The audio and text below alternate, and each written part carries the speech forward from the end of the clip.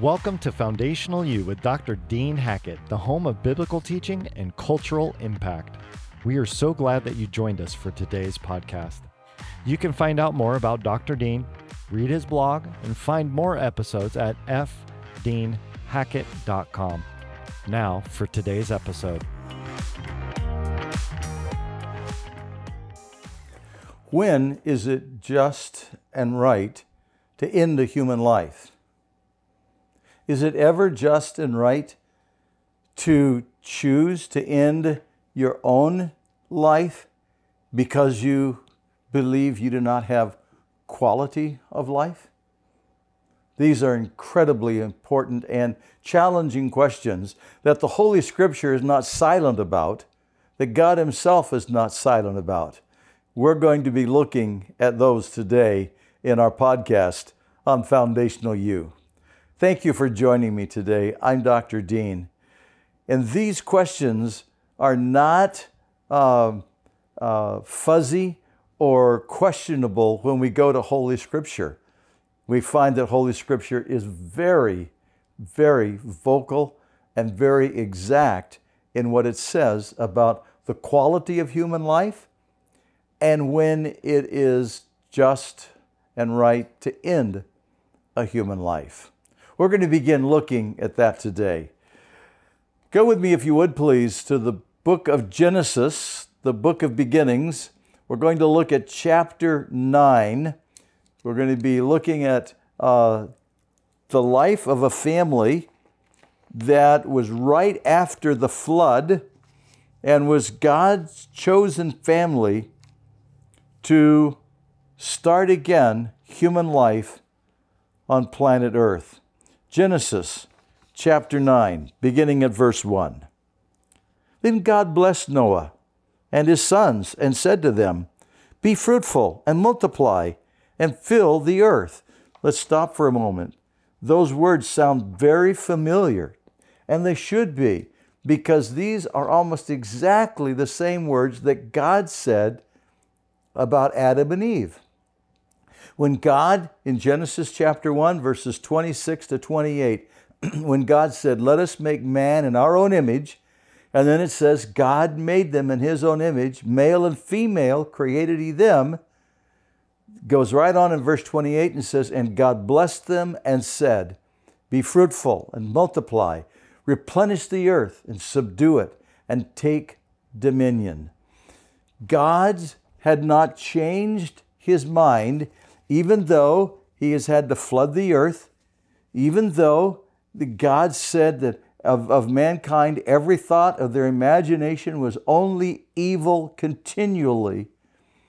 God found this righteous family who had not corrupted their DNA, and He then said, "I have chosen you. We're going to restart the human race with you." And God has not changed their purpose, their destiny. God has not changed the value and worth of their life. God blesses them and says to them to be fruitful and multiply and fill the earth. We're to fill the earth with human population. There's not population controlled by God's design. That is a humanistic, man-created design. God says, "Be fruitful, multiply, and fill the earth." Then He goes on to say, "Every beast of the earth, every bird of the sky, and all that moves on the earth, and all the fish of the sea will fear you and be terrified of you. They are given into your hand." Look at what God says. God does not say that the human race is a higher form of the animal kingdom. Swamp gas and some goo somewhere didn't suddenly form human life, and out of that came human life, and came animal life, and then out of animal life came human beings. We are not a higher form of the ape kingdom. No, we are created special by Almighty God, as we discovered in Psalm 139. God had it all written in a book. He had your life and He had your body, shape, and form written in a book. It's written in a book. He has a blueprint for you because He has a purpose and destiny for you. And it's for every human being. Mankind is not a higher form of the animal kingdom. Mankind is a special, unique design, a special kingdom, created in the image of God. We're a trinity, body, soul, and spirit. Or as the scripture lists it, spirit, soul, and body. We are created in the image of God, that we have a creative mind like no other life form has a creative mind like mankind has, because we're made in the image of Almighty God. And so God says, I have created mankind, and they're going to be stewards over all of my creation. Remember, we looked last time at Psalm 8, verses 4 to 8, where it says, what is man that thou art mindful of him, or the son of man that thou visitest him? Thou dost make him a little lower than the angels. Thou dost place him over the works of thy hands. Thou hast given him dominion over the works of thy hands. Mankind was created to be stewards over all of God's creation. And here he says, all other life forms are going to fear you because you are the one that is their steward. You are the one that's been given authority over all of them. Indeed, indeed, mankind is very special. Our quality of life is very special. And that quality of life is not determined by our physical abilities, our physical strengths, our mental abilities, our mental strengths. That quality of life and value of life is given to us because we're created in the image of God. He formed us by His own hand in our mother's womb, and He had a blueprint for our life and a purpose and destiny for our life. And for some of us, we are born with physical weaknesses, with physical flaws. But listen, dear ones, God didn't put anything in that was not necessary, and God didn't leave anything out that is not necessary for the purpose and destiny He had for your life. I always wanted to be 6'2". Well, I missed it by a long ways. Because I had a goal and purpose that I wanted for my life. But you know what? For the purpose and destiny that God had for my life, 54 years of Christian ministry, I didn't need to be 6'2". I didn't need to have a full head of hair. The purpose and destiny He had for my life, He didn't leave anything out that was not necessary for me to be able to fulfill His purpose and His destiny. Everything I needed for God's calling and purpose for my life, He gave to me. And it's the same for you. Maybe you were born with a physical disease, cystic fibrosis, or maybe you had Downs. Maybe you were missing a limb. Almighty God knows. He has it created. He didn't leave anything out that's not necessary for you to fulfill His purpose and destiny for your life. And you have quality of life because you have great purpose and destiny of life, and because you're made in His image. Isn't that wonderful? Wow. And you know, study the scripture, Genesis to Revelation. Nowhere is there given a universal ideal of the human body. All of that is a man-made concept. Okay? And you'll look at mankind and you'll notice that some, they have kind of an hourglass shape, but not everyone. In fact, not most. Some are shaped like a pear. Some are shaped like an apple. Some are shaped like a stick. Some, they have big bones and they're they carry maybe a fair amount of weight. See, the whole idea that as like for myself, when you're 5'8", you're this amount of weight and that's the ideal. Well, I've never been able to keep that ideal. In fact, back when before I had an auto accident in 1992 that ended my 10K running, back when I was running 10Ks, I had very, very little body fat. And I was still almost 30 pounds heavier than what the medical field says is my ideal. And the reason is because my bone structure and my muscle structure, there's no way I can meet that ideal. See, there is no ideal of the human body in Scripture. That is why those that we call physically deformed and disabled, okay, only by man's ideal, not by God's ideal and God's design.